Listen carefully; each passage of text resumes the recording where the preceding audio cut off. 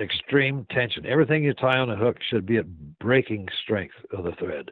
And whatever you tie on the hook, you have to first use thread torque as your friend. You don't set something on top of the hook and tie it on it'll spin around. So lean it towards you. Then take a loose loop and then gradually tighten it until it's almost ready to break. That was AK Best with one of his fly tying tips from the podcast today. The sacks, drugs, and fly tying today on the Wet Fly Swing Fly Fishing Show. Welcome to the Wet Fly Swing Fly Fishing Show, where you discover tips, tricks, and tools from the leading names in fly fishing today. We'll help you on your fly fishing journey with classic stories covering steelhead fishing, fly tying, and much more. Hey, how's it going, everyone? Thanks for stopping by the Fly Fishing Show.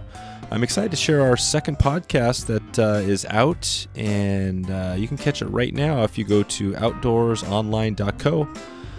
This podcast is focused on helping fly fishing businesses and brands get their build their influence online. So if you get a chance, would love it if you can go out there and check it out and maybe share it with one other person you know who's got a business. Today I've got AK Best on, who has influenced a ton of fly tyers over the years with 9 books, including one of his big ones, Production Fly Tying. We find out how you should take a picture of the natural insect. We hear about some of his go-to Colorado patterns and the reason why joining the Army may have saved his life. A quick word from our sponsor. GotFishing.com is your trusted source of information with access to the world's best fishing trips. You'll never pay a dime extra for the trip you book, and in many cases, less than advertised. Find out where Got Fishing could take you by heading over to GotFishing.com today.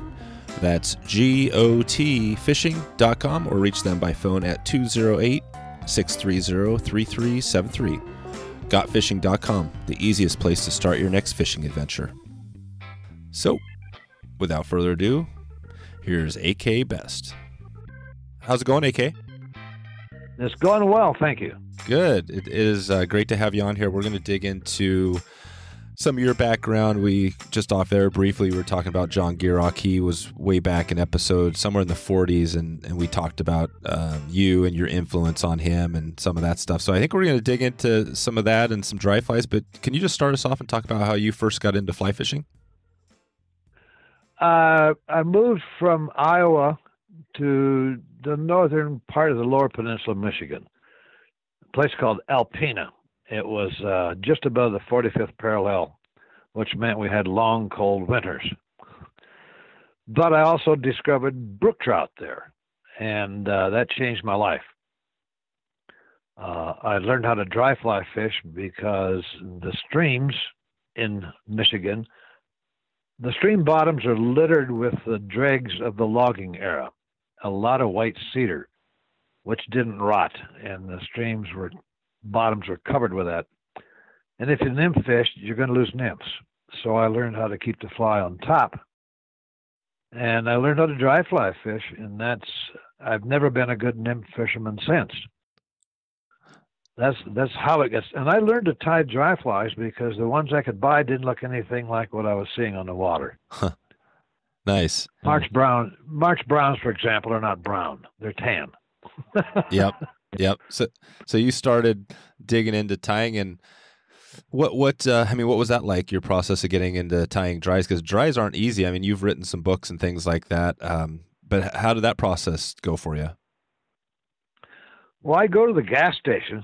It was the other place you could buy flies, and most of them in those days. This is back in the early '60s. Most all of them were tied in China, but I took a razor blade and I cut the thread at the head and unwound them to see how it was put together. And then I would try to replicate that using materials that most naturally looked like the naturals. And through trial and error, I learned how to tie flies. Self-taught. Was self-taught. And what year was that roughly when you started tying? 1964. 64. So you didn't really have any mentors. You just kind of jumped into it and looked at the naturals. And yeah. And when did it come to be when you, I mean, we've talked, I sent a message out in the Facebook group, our group we have, and mentioned you were coming on, and, a lot of people responded, and I know, they talked a lot about one of your books is production fly tying, had a big impact on a lot of people. Can you talk about how that book came to be? Yeah, it was an interesting story. Hardly anyone is ever asked to write a book. But John Gierach and the publisher, Jim Pruitt, took me to lunch one day, and they said, AK, we think you should write a book about fly tying. I said, well, gee. We talked about that for a while, and I went home and thought, okay, I've got a lot of fly tying books, but they're pretty much all the same. I want to do something a little different. I want to write a book where it deals with the tailing, for example, on a dry fly. And I explained how to tie the dry fly using any kind of tailing material you could think of that would match almost any other part of the dry fly. And the next chapter was on bodies, from dub body to quill body to you name it, all the different bodies, and then all the different kinds of wings and those techniques. I thought, okay, if you're tying something you just saw in the water and it's brown, here's the brown tailing. Tie that in. Here's what you might want to use for the body.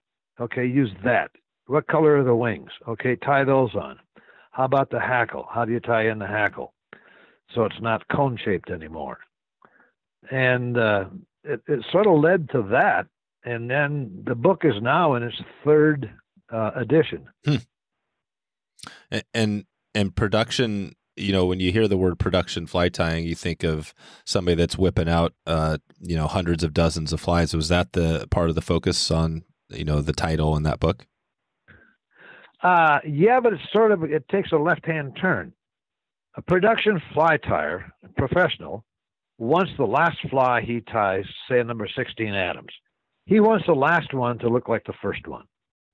12 dozen. They all look alike. If you're an amateur and you're set down to tie two flies, you want the second one to look like the first one. You're facing the same problem as a professional tyer. How do you do that? How do you relate the material you're tying on the hook to the natural? How long is the tail? How tall are the wings? Is the body ribbed? Is it shiny? Does it reflect light, or does it soak up water? Yep. There's no such thing.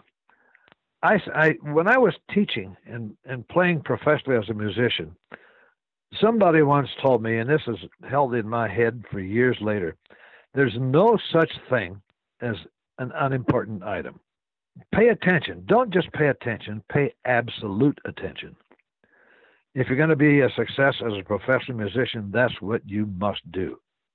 And I made my life for a long time as a professional musician because I could sight read. And my senior year in college, I played every night of the week from Easter Sunday to the following year, Easter Sunday. One-nighters all over the state and the edges of the surrounding states. I was pretty damn good because I could read. And if somebody in the sax section was ill or they couldn't make it, they'd give me a call, and I could go read the book. Right. Wow. That I think. So, did you know? Yeah. For example, absolute attention. Did you know that all mayflies have antennae? No. I guess. I mean, I didn't.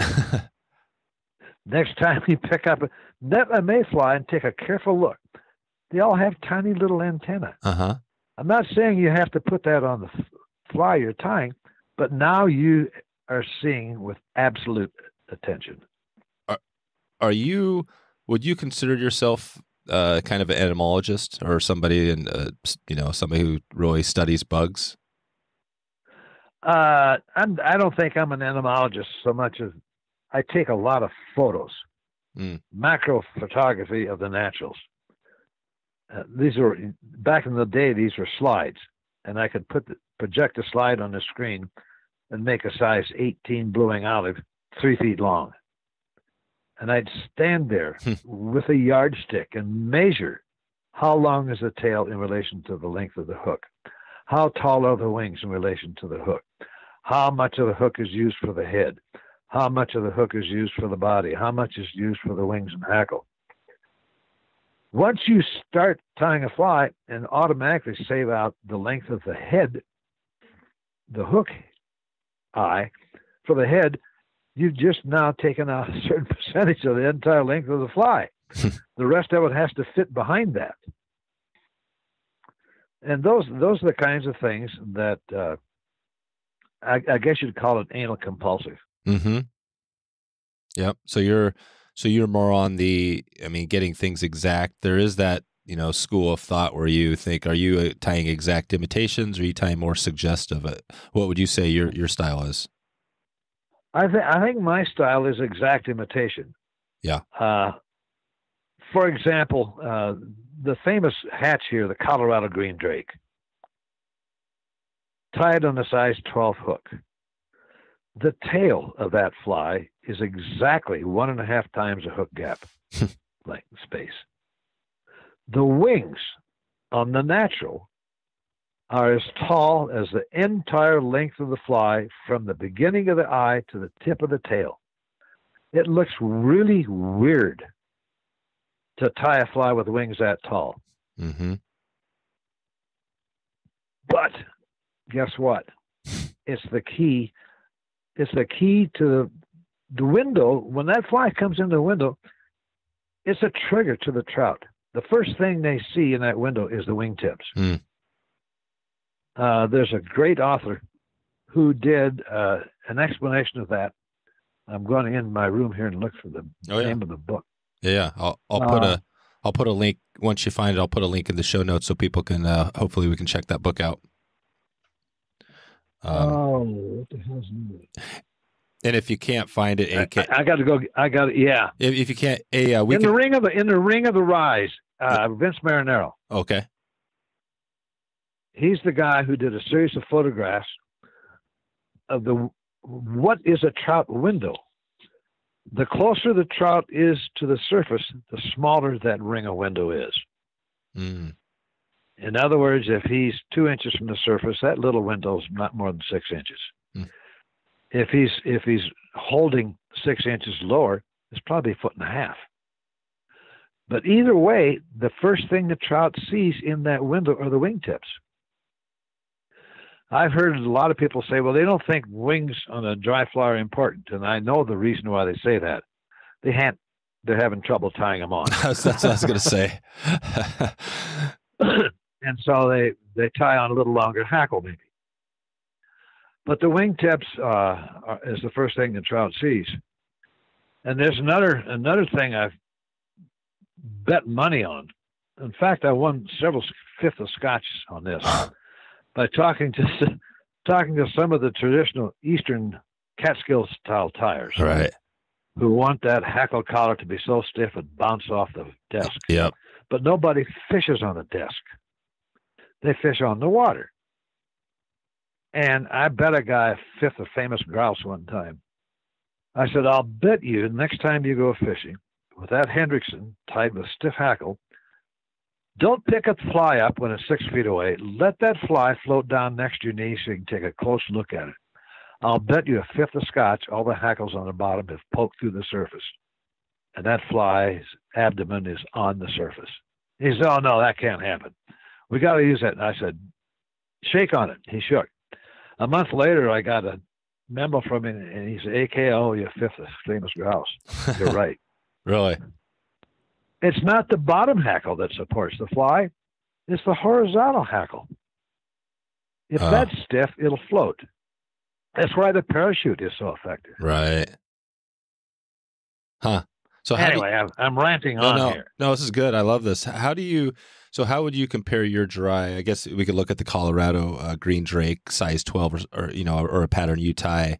How would you compare that to a Catskills? How is it different than a typical dry Catskills fly pattern?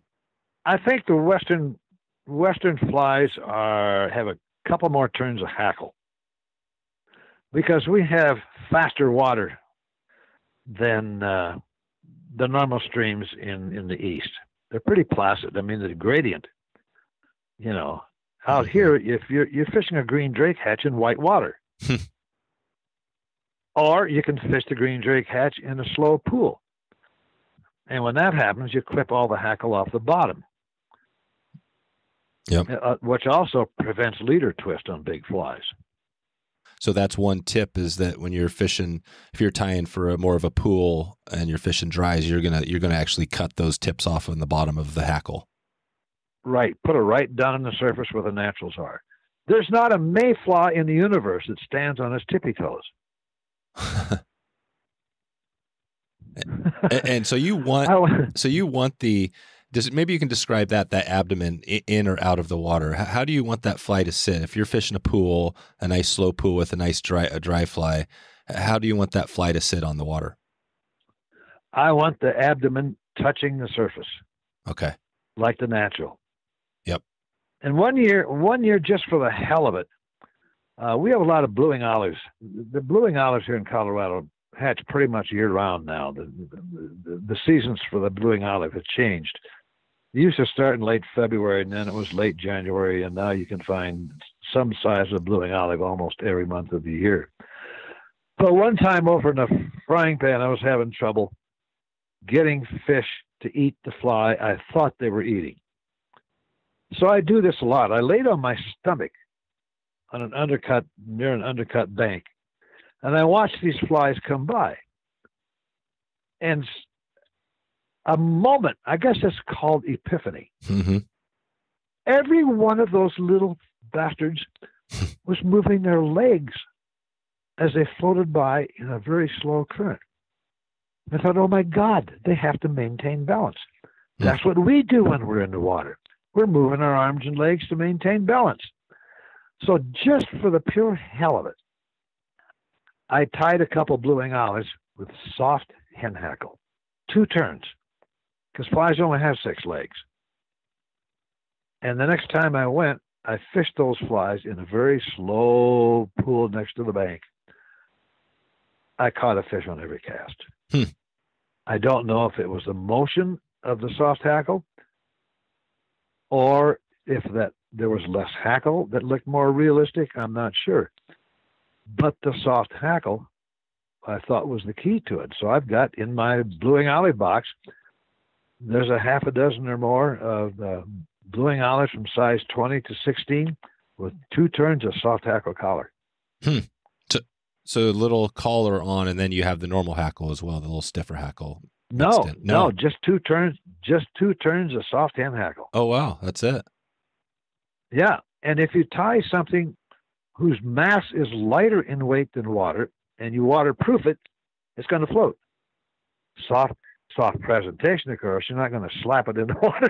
You'll be a wet fly. So it's okay to tie a fly. So you don't need that super stiff hackle. You don't need that perfect dry fly hackle. Because you see these things out there, right? That you got this perfect dry fly hackle. It's a foot long. It's all stiff, all exact. Yeah. You don't have to have that. No. When I first started tying commercially, I bought number 3 Metz hackle because it all had a little web near the stem. Mm-hmm. When wound around the hook, it very nicely simulates the bigger thorax. The traditional Catskill fly has a very thin abdomen. There's no thorax. I got talking one year at a fly show with George Harvey, and I had just given a fly to a guy who's gone now, very famous, a quill-bodied dry fly tied with Metz hackle with the web next to the stem to simulate the thicker thorax. And he handed it to George Harvey, and George Harvey says, "Yeah," he said, "looks all right. You do your hackle all wrong." But what I used to do is I'd tie that Metz neck hackle on with the shiny side forward, which is not what you're supposed to do. And I'd take the first turn, I'd tie that down in front of the wings, because now I'm building volume in front of the wings to prevent a thorax or to prevent a conical hackle. And then I'd take the first turn of hackle behind the wings, which made all the barbs bend to the rear. I'd take 2 turns behind the wings, and as I crossed forward to the front of the wings, the hackle would twist nicely, and so now all the barbs are facing forward, which provided the perfect imprint on the water because the rear pair of legs of every mayfly extend almost to the end of the abdomen. The front pair of legs extend beyond the head. That's how they maintain a balance. It keeps their ass from getting wet. There you go. There you go. Well, we've been talking about the tips. Can you describe, I mean, do you typically use on your wings similar material a lot of the time? Or how do you tie in a good? Because that's a struggle, I think, for a lot of people. Well, yeah, I like to use hen wings. And for years, I tried to tie in the hen wings the way it suggested in all the books I had. And that was to line up the hen wing tips over the hook eye. Mm-hmm. And then start wrapping, but it always makes the wing tips twist around the hook. Yep. It's impossible to do. So just for the hell of it one time, I lined up the hackle with the wing tips to the rear. Now I got the butts in front of the wings. Take a quick turn, tighten quickly, and bingo, they're on top of the hook. 2 turns, and then I put my fingernail behind those wing tips and push forward, and poof, they pop open, perfectly set in a V structure. And you take 1 turn of thread behind the far wing, pull it into position, take a turn in front to lock it in, come up behind the near wing, lock that in, and it takes 5 turns to set a pair of hen wings. There you go. What book do you talk about that exact? Is that in production in that book? I think it's in Production Tying. I've talked about it a lot during the fly shows and stuff. Yeah. I had people call me and say, I've tried, AK, you're right. It works every damn time. How come no one ever thought of this before? And I said, well, they weren't thinking. If you're having trouble doing something the way you're supposed to, then it must be something wrong with that method. The other thing you always have to be aware of when you're tying flies is, I don't care what hatchery these necks come from, no 2 birds are exactly alike. No. The quills on no 2 birds are exactly alike. So the first thing you have to do when you start hackling a fly or tying in hen wings is determine what the rules are for that particular neck. Some wings go on much easier than others. Some you have to fiddle around with and learn the slight difference in position that you put them on the hook, or the hackle stem. Where does that like to be? So when you start wrapping the hackle, it all comes out the way you want. Right. I had, just looking back, I had Tom Whiting from Whiting Farms on in episode 115. And he dug into, he's kind of a nerdy geneticist, and we talked a lot about where these materials, how he gets them to how they are. But it sounds like from your experience, that you don't need necessarily a perfect dry fly hackle to tie the flies that you describe in your books. Well, what's a perfect dry fly? Yeah. I mean, I think of that. When I think of perfect, I think of, like Tom described, these perfectly, they're all exactly the same length. They're all just you know what I mean? I like that. I like that because I tie with his saddles. You can get 12 flies out of 1 saddle feather. Yep. And the hackle fibers on his saddles are pretty much all the same length from near the tip to near the butt. Mm-hmm. I save all the tips. If I'm tying with a size 18 hackle, I'll save the tip because now that's a 20. Yep. There you go. But the typical bottle brush hackle that we've all seen for so many years isn't required. Yep. There was a time in the late 70s when dry fly hackle was rare to have any good stuff. There were a few razors, and you had to be on good friends with a grower to get any hackle. So a lot of people were importing India rooster necks. They're little short things. They'd take 3 or 4 16s to hackle an Adams. And then people were going and tying using 14 size hackle and trimming it with the scissors to make it a 16. Yep. I remember doing that. I've well, and it sounds like trimming. You're not totally against trim. I mean, some people might say you never trim a dry fly hackle, but you're not against it. Oh, I do it a lot. If I want my fly down on the surface, and I fully hackle all my flies unless I'm tying a parachute. But if I'm getting to if I come to a pool that's really slow and looks like a mirror, I'll clip all the hackle off the bottom because I want that fly on the surface. Yeah. Is that the only time you do that? That's about the only time. The only other time you want to trim the hackle off the bottom is if you're using a large fly like a drake, a green drake or a brown drake, and you're finding the fly is twisting your tippet. Clip all the hackle off the bottom, and that'll usually prevent hackle twist. That's a good tippet twist. That's a good tip. I had a question here from Gary in the Facebook group as well. He wanted to ask you. He said, could you describe how to tie your favorite dry fly? Slowly. do you have a do you have a favorite dry fly? Yeah. Well, I have two actually. One is what I call the Vrain Caddis. Years ago, all the hatches in the state are changing as the climate changes. Years ago, up on the Vrain near Lyons, there was a pale yellow-bodied caddisfly with light tan, almost ecru wings. And it was a killer fly up there. And I had three sizes. I had 18s, 16s, and 14s. I carried those all the time. And whenever I got to a stream where I couldn't catch fish, I'd tie on a Vrain Caddis. And it always worked. It's a very pale yellow body. Lighter in color than a lemon. Lighter in color than the yellow stick-it notes. It's very, very pale yellow. When you treat that with gink or something, it'll darken a little bit and take on a pale green hue. And it looks just exactly like the green hue in the natural's body. The wing is bleached elk, very light, and the hackle is medium ginger.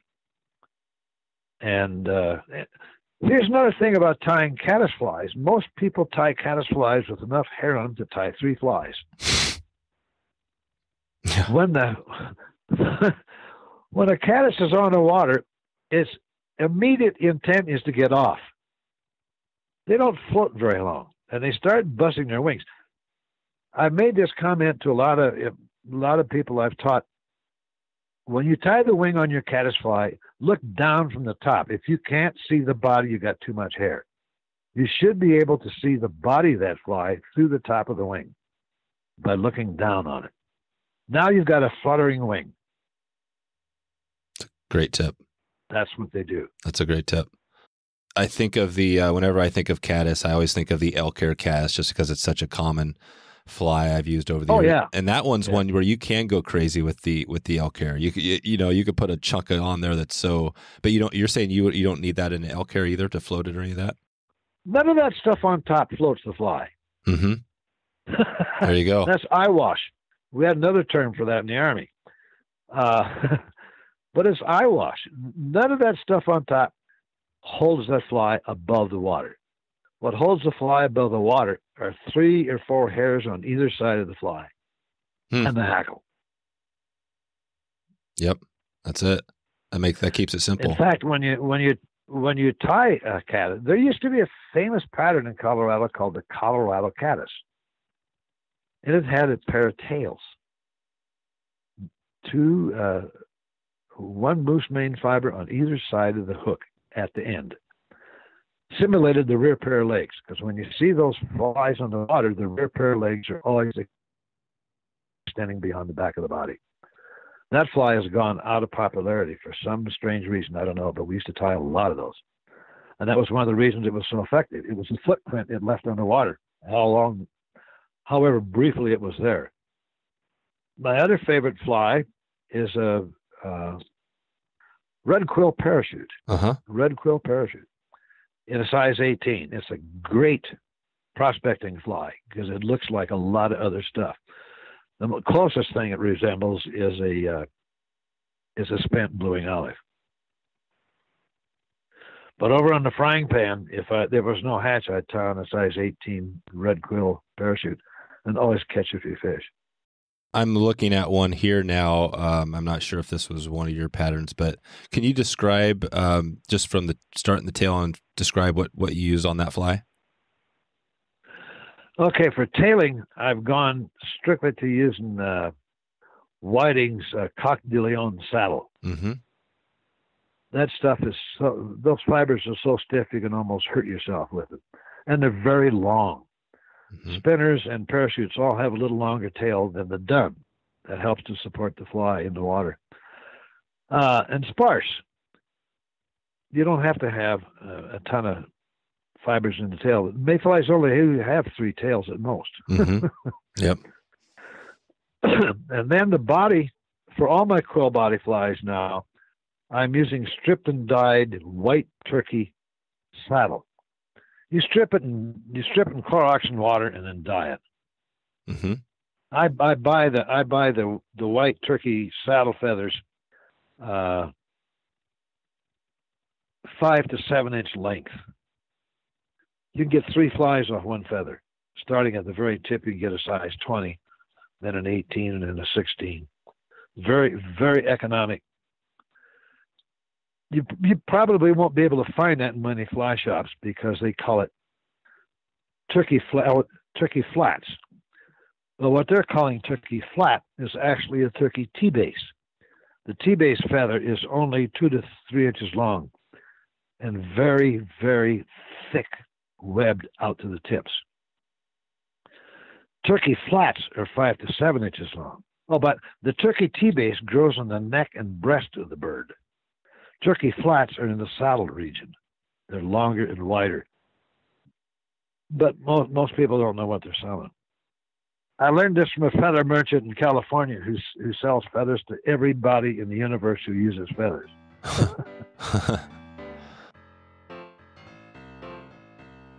And now a quick word from our sponsors.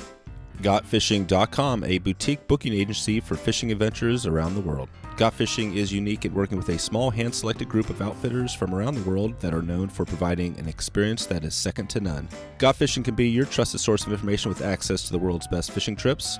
Their sole purpose is to help you plan the most authentic fishing adventure while making sure it fits within your budget. The beauty is that everything they do is 100% free. You will never pay a dime extra for your trip, and in many cases, less than advertised. I can attest personally to the service that Got Fishing provides, as they have been working with me closely to set my first trip to the Yucatan for saltwater. They have taken care of all the important details and allowed me to avoid worrying about any of the complications. I know Brian and the crew have you covered at Got Fishing. Whether you need a fishing consultant, travel consultant, gear pro, or the like, they have you covered. With top-of-the-line outfitters they represent around the world, they are confident they have just the right trip for you. You can give them a call at 208-630-3373 or head over to gotfishing.com to get started today. Let Got Fishing help you plan the fishing trip you've been dreaming about. That's gotfishing.com. Okay, back to the show. Cool. I was just looking, kind of looking at some of your flies online. You've got some stuff in Fly Tyer. I guess this is Fly Tyer magazine. Have you written, I wanted to dig into some more on these tips. We've dug into some great stuff here so far, but I did want to touch on a little more of your background as far as books and things. So, can you describe the books, maybe some of the books that you've written, and then where else you've written over the years? Well, the magazines I used to write for was Bamboo Fly Rod, which is a short-lived magazine. Mm-hmm. Then I wrote for Fly Rod and Reel Web, a virtual fly shop, that was a motto, Fly Rod and Reel, Fly Tyer, Mid-Atlantic Fly Fishing Guide, which is no longer in existence. Mm-hmm. I wrote for them for years. Lefty Cray and all those famous Eastern tyers were writing for it. I was in pretty good company. The books I've written are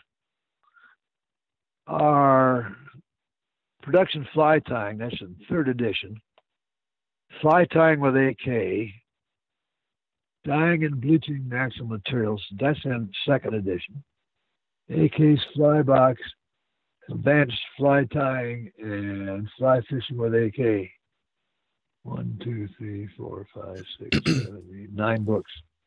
9 books. Wow. And do you have more books? I'm not sure when you wrote your last one. Are you planning on more? I've written everything I know. Yeah. Everybody says, what's your next book about? And I say, I don't know anymore. It's all there.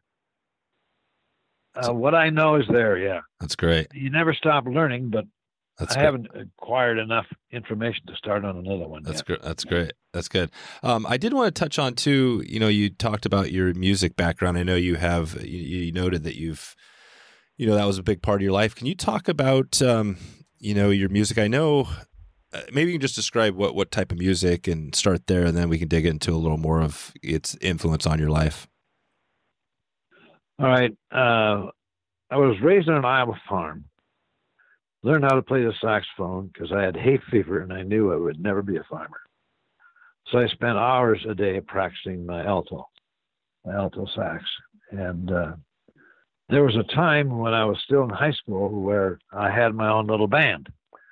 My dad played the banjo, my mom played piano, my aunt played the piano accordion.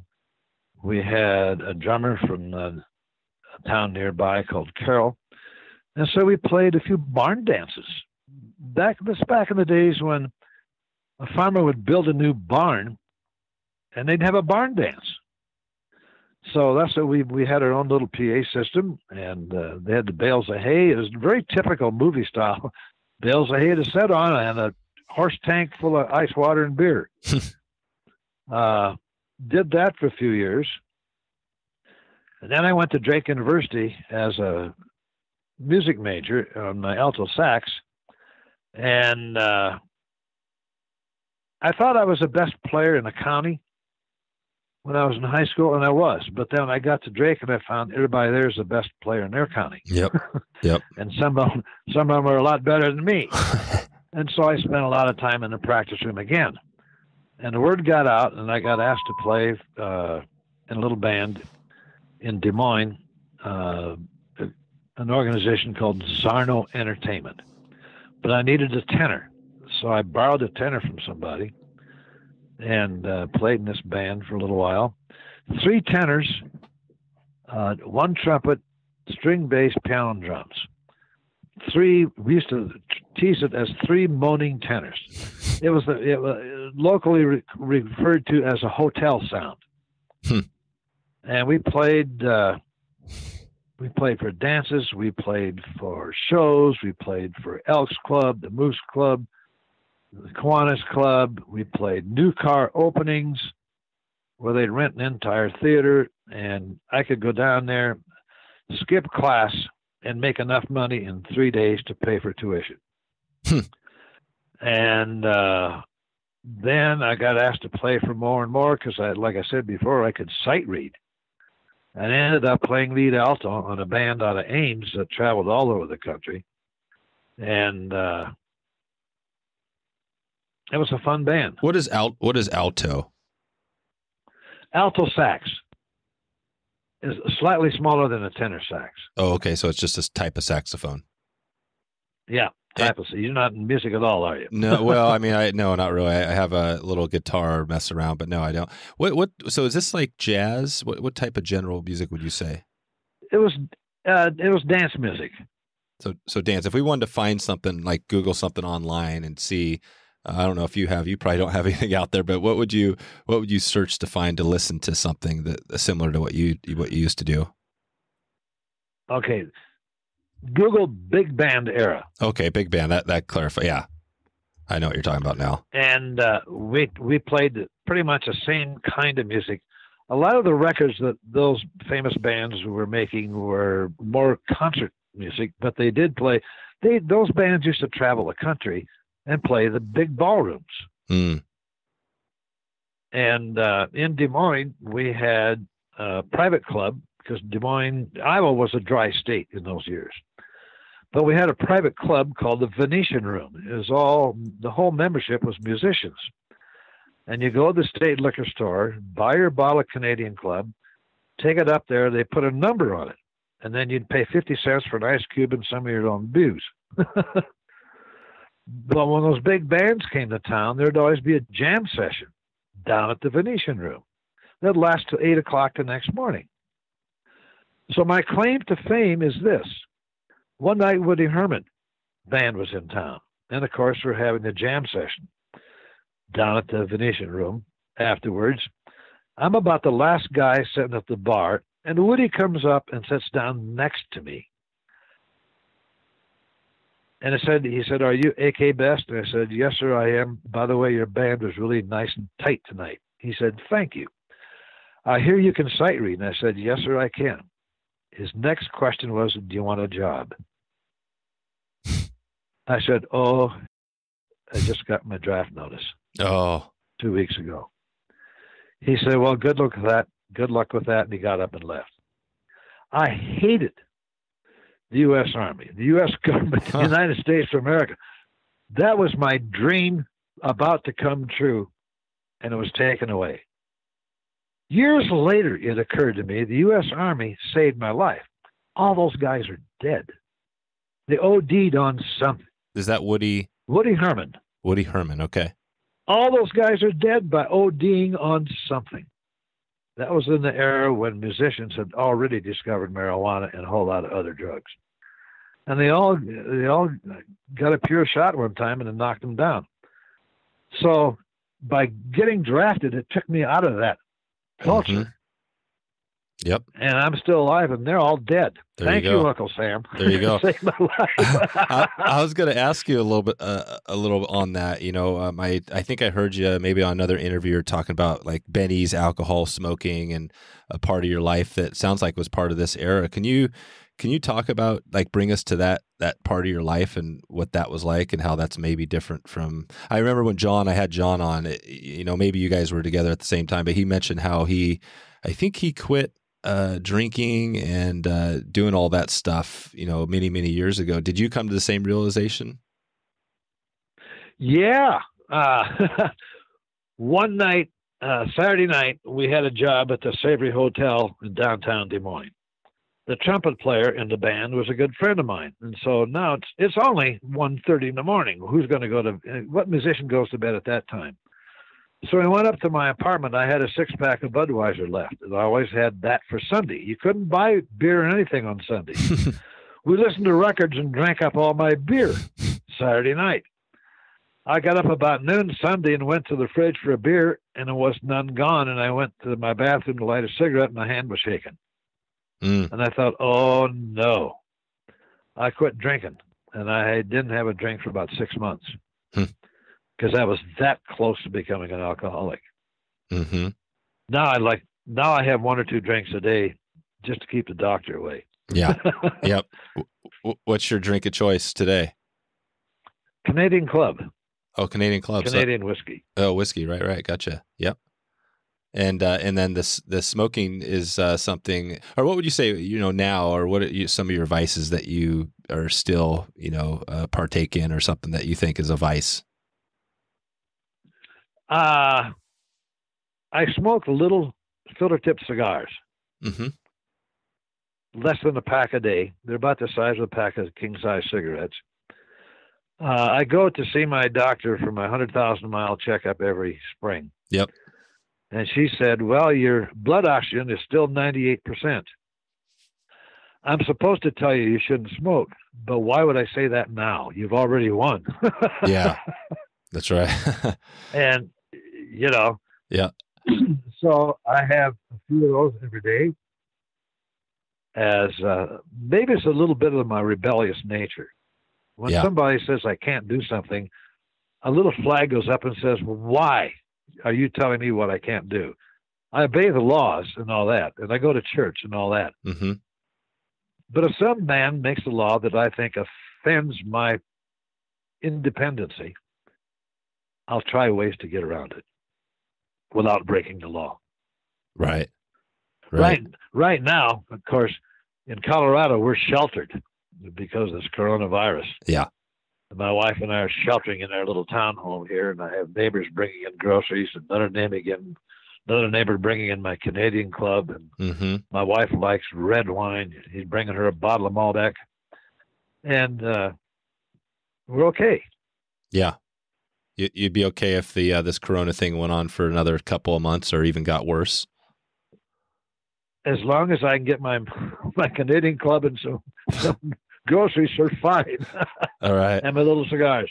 Gotcha. Okay. The supply chain. You got to have a supply chain. Exactly. And what would happen? So if that supply chain got cut off because of all this crazy stuff, how would that feel?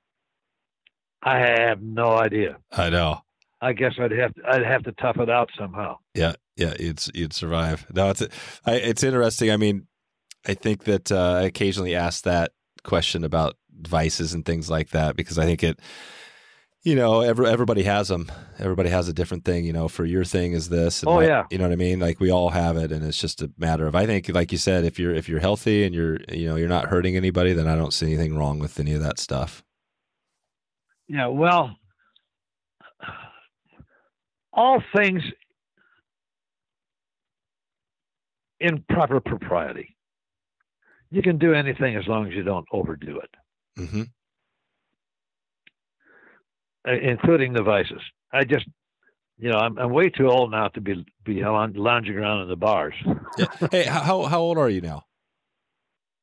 87. Oh, 87. Wow. I was thinking you were younger. That's interesting. So you're still, I've interviewed a few people probably the oldest person I interviewed so far was 95. Who's that? Well, I've interviewed a couple. Actually, I interviewed Joan Wolfe. Joan. Yeah, I've watched her. Yeah, Joan Wolfe. I'm trying to think of how old she is now. I'd have to look. I'll put a link to the show notes. She's got to be in her 90s. Yeah, I think she is. I'll put a link into that interview. I also interviewed Frank Moore, who's a big steelhead guy out here in the Northwest, and he was 90. I think he was 94 at the time. And and I did that interview in person, and I remember shaking his hand, and his hand was he was like he was crushing my hand, So I mean, I think 87. I think 87 seems like it just doesn't seem like as old as it. You know what I mean? Like there's a lot of 90-year-old people that are doing fine. Yeah. Well, it's the outdoor life, We all partook. I'm sure we've all partaken in some things that were not smiled upon by the rest of society. But all things in moderation. That was a term I was looking for a while ago. That's right. All things in moderation is what keeps you going. When I lived on the farm as a young kid in Iowa, there was a neighbor, who said that his doctor said he should quit drinking and smoking because one hardens the arteries and one softens. And he said, jokingly, I've been hardening and softening all my life. Yeah. That's it. My goal is to be able to still wade a trout stream when I'm 90. Yeah. Have you slowed down? Have you noticed the slowing down of your fishing over the years? Well, yeah. A lot of it depends on the damn weather, which runoff sometimes is over during the early part of June. Sometimes it lasts till the 1st of September. Oh, wow. Last year, I fished once. We were up in Bozeman, Montana, visiting a daughter, and my wife was hospitalized with a bleeding ulcer. They couldn't stop because she has a mechanical heart valve, and they can't take her off blood thinner. All right. And or she'd die. But I said, you got to stop the bleeding. And she had 15 blood transfusions. Wow. While there, along with a little bag of saline that goes with it, which collected in her thighs and nearly paralyzed her, but she's getting better now. So we didn't get back. We went up there August 2nd and got back to Boulder October 1st. The best time to be fishing. So, but while we were in Bozeman, I fished with a guy up there who's runs a fishing thing, Wounded Warriors. Mm-hmm. And his wife is a good friend of my daughter's. And so he found out I was coming, and he said, I'd like to take you fishing. I said, yeah, but I'm not wounded. I'm not really a warrior. He said, that's all right. You've been fine. I want to take you fishing anyway. So we went out in his little boat, and we each caught one fish on a little lake, and neither one of us could figure it out.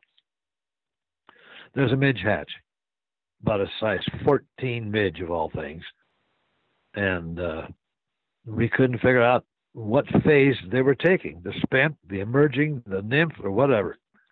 But we each caught one, and we thought that was out of pure dumb luck. So that's the fish I caught last year.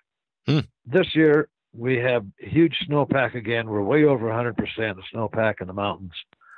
So runoff will start, who knows, early, late. I like to get up in Rocky Mountain Park just as runoff is beginning. There's a little stream up there where the big spawners come out of, Estes Lake. They come all the way up out of Estes Lake into the park. I've caught 27-inch brown trout you can spit in a stream you can spit across. Jeez. And it's on a beetle. Another invention of mine called the wing beetle. Did you know every beetle on the water has a pair of wingtips sticking out? Oh, I know. I've seen that on some. I didn't know everyone had that. Every beetle. Remember when you were a kid and you caught a ladybug and you crawled it on one knuckle and then on the other knuckle? Oh yeah, I still do that. Finally, the ladybug would get tired of that. The wing case would split, and just a split second later, a pair would pop out. It's gone. No one's ever photographed that, but we've all seen it. While lying on my stomach, like as I mentioned before, watching bugs come by, every beetle I've ever seen on the water, be it a ladybug or a black beetle, has a pair of wingtips sticking out the back end. It's about 30% of the total profile. So I've been tying what I call the wing beetle with a short pair of wingtips. The wingtips only stick out about the length of a hook gap space. They can't go and be gone. They're stuck in the surface film. Mm-hmm. When you fish a beetle like that, you're going to catch. I fished that beetle during the green drake hatch on the frying pan and caught fish. I fished that beetle down in a southern stream where all the fish had been poisoned by a chemical spill. I caught fish on that wing beetle down there. The guy said, "We don't have black beetles down here." And I said, "Well, tell these fish that." Anyway, I go up in the Rocky Mountain Park with a dozen size 14 black wing beetles, and I'll come out with 3 or 4. The rest were not in the bushes. The rest are held in the mouth of fish. The little stream, it just goes wingy, windy back through the meadow, and every corner goes back about 3 feet, and the bottom is about 2 or 3 feet deep. Those damn big trout know what to do with that leader. They wrap it around roots, and you're gone. You never catch a little fish in one of those bend pools. Mm-hmm. But you'll lose a lot of flies there. The time to go is in the morning before the sun hits the water. And if you find grass hanging in the water, make that beetle hit the grass, jiggle it a little bit, get the fish's attention. The beetle falls in. It'll float about 4 inches, and somebody's got it. Okay, and does that wing beetle that has rubber legs on it? No. It's 4 turns of black hackle. There's a product called bugskin. It's a byproduct of the fancy leather goods industry. There's a friend of mine who goes to those places and gathers all the scrap, and he sells this stuff in packages called bugskin. It's dyed black. It soaks up water repellent beautifully, and it'll stay right at the surface. After you catch a fish, don't use what we call fairy dust or squeeze it in a chamois skin. The fairy dust dehydrates the water out of the fish line. As soon as that fly hits the water, it's going to soak up water again. If you use a chamois to blot the fish slime off, you're squeezing that stuff down into the fly, and it won't float again. But if you use something like gink or some of these hydroponic products, hydroponic means repels water. Mm-hmm. If you catch a fish and your fly is slimy, false cast it so it slaps the water a couple times. that'll dislodge all the fish line. Your next cast forward is a floating fly. Nice. I've got flies in my fly box I've ginked 4 years ago. That stuff doesn't evaporate. Water does. Yep. It evaporates out of the stuff and leaves the slime on the fly. There you go. I was looking, taking it back, on the tying. I had another note here from Jack Kovich who wanted to ask, how to keep beginners from frustration when talking about dry flies. Do you have any tips for people that maybe are just getting started, that, maybe they're looking at some of your flies and they're just thinking like, how the heck do I tie that wing on there? Do you have any tips for a brand new tyer? Brand new tyer? Yeah. Somebody the who's best new. thing they can do is go. Best thing they could do, if there's a fly shop nearby that offers classes, take them. Yeah.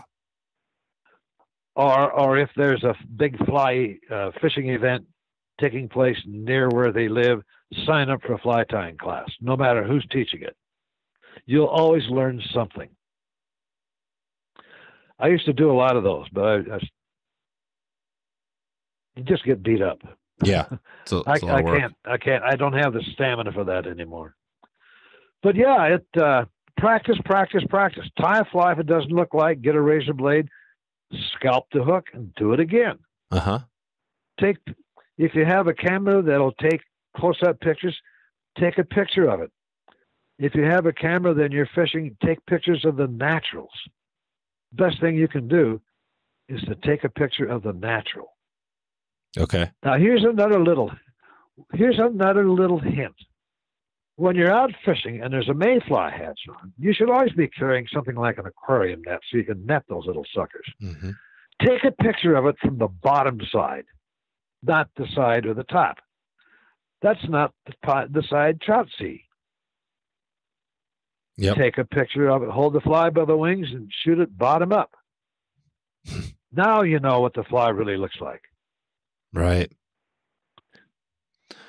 What is... you talked about a couple of flies. I guess we can, as we start to think about kind of wrapping this thing up here, I usually kind of start that off with the 222, which is top 2 tips, top 2 flies, top 2 resources. And you mentioned a couple of flies. Were those your top 2 flies if you had to pick 2 dry flies, say you're out there in Colorado? And we haven't even talked about I think you had an article on breaking down Colorado top dry flies. I don't know if you want to grab a couple from there, but what would you say are your top 2 dry flies?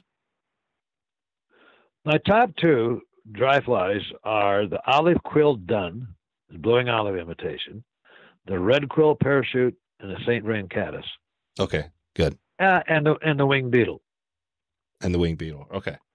And as we're talking, if we take one of those flies, are there any, as far as tying dry flies, tips on tying dry flies, anything come to mind that might help somebody tie? I don't know if you want to pick one of those patterns and talk about, a couple tips. What was the first one you said? We talked about, I guess, a couple of them already, but the olive quill, what was the first one?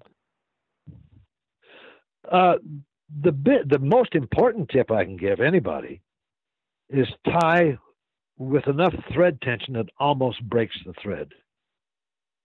That's the way you're only ever going to get a firmly tied fly that doesn't come loose. Perfect. So start the thread on a hook, pull on it until the thread breaks. Now you know how strong it is. Yep. And don't start out using some of these new threads that people are going ape over. Is 10-aught thread. It's too fine. Mm-hmm. It takes more turns to hold anything on the hook. Start with 6-aught thread. It's very strong. You can tie on 5 fibers of tailing with 5 turns of thread is 6-aught, and you can't pull the fibers out. Yep. If you're using 8-aught thread, it's going to take 8 turns of thread. Now you're using up time. If you're using 10-aught thread, it's going to take 12 turns of thread. You're using more thread and using more time, and you are not being effective in your time. In fact, there's a few guys who are so anal. There are some guys who are so anal they'll even burn some monofilament and time in as the eyes. Oh, right. On a mayfly, because they do have eyes, and some of them are very prominent. But that's more for the fly buyer than the fish. Yeah, that's right.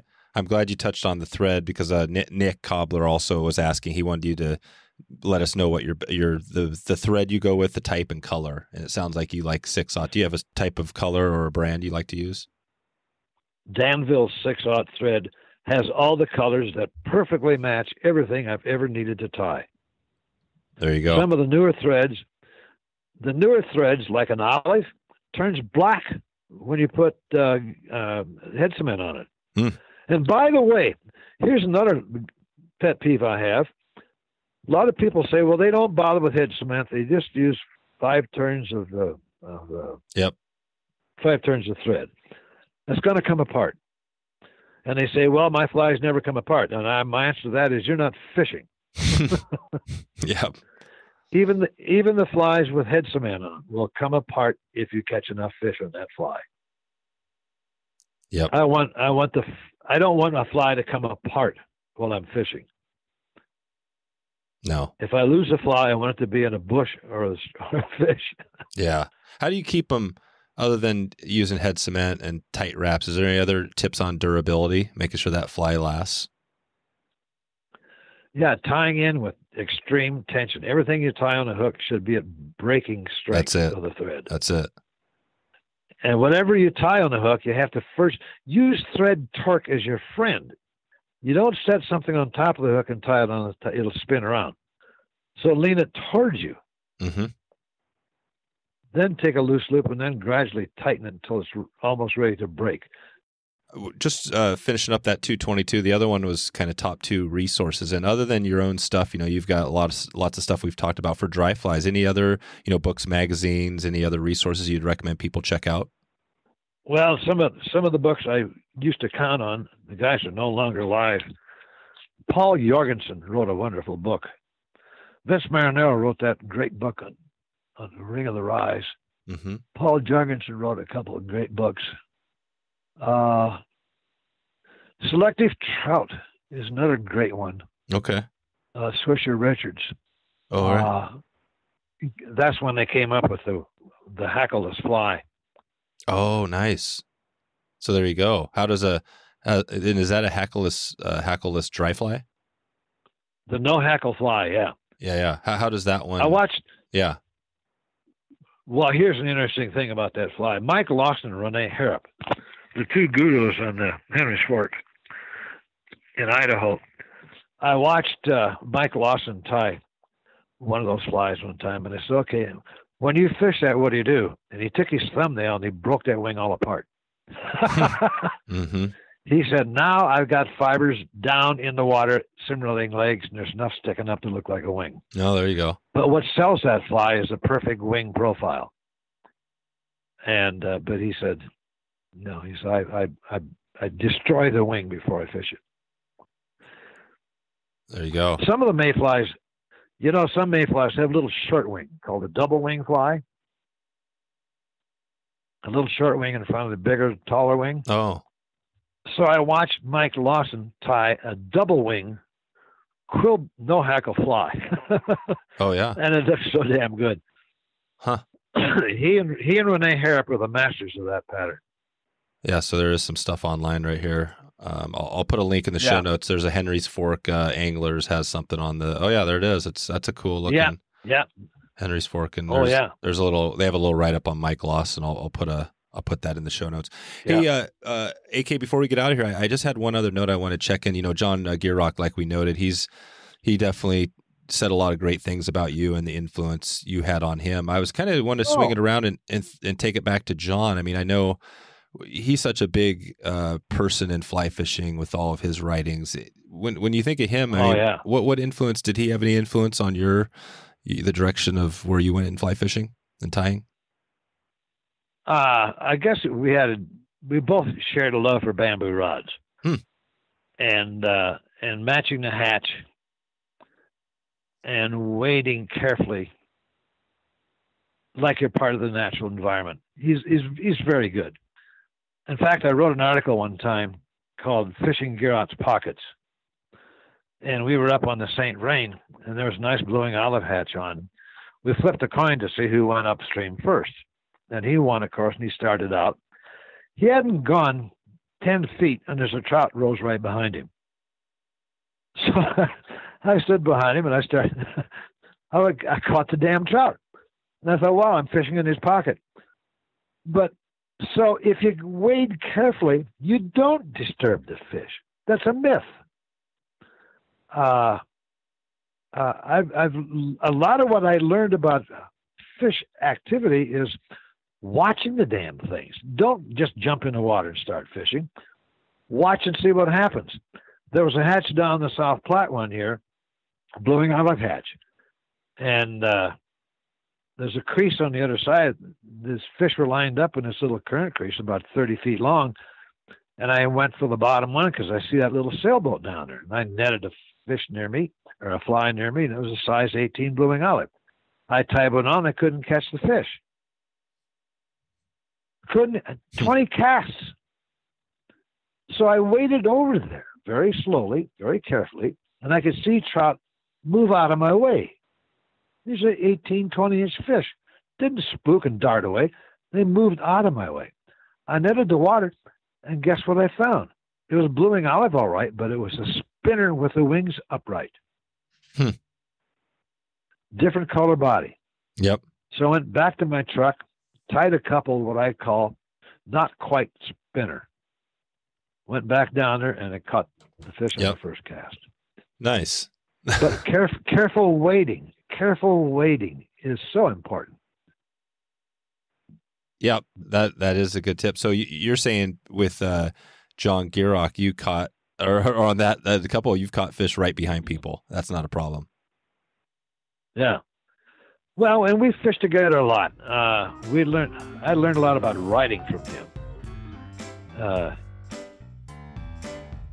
One of the neat things, he got this quote from some other writer. Yeah.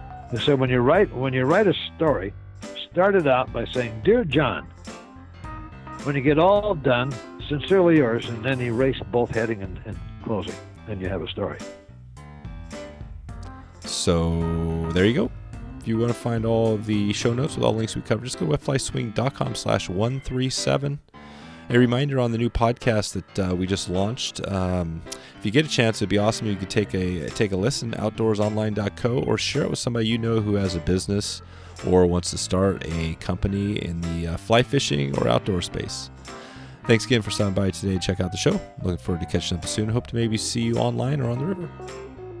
Thanks for listening to the Wet Fly Swing Fly Fishing Show. For notes and links from this episode, visit wetflyswing.com. And if you found this episode helpful, please subscribe and leave a review on iTunes.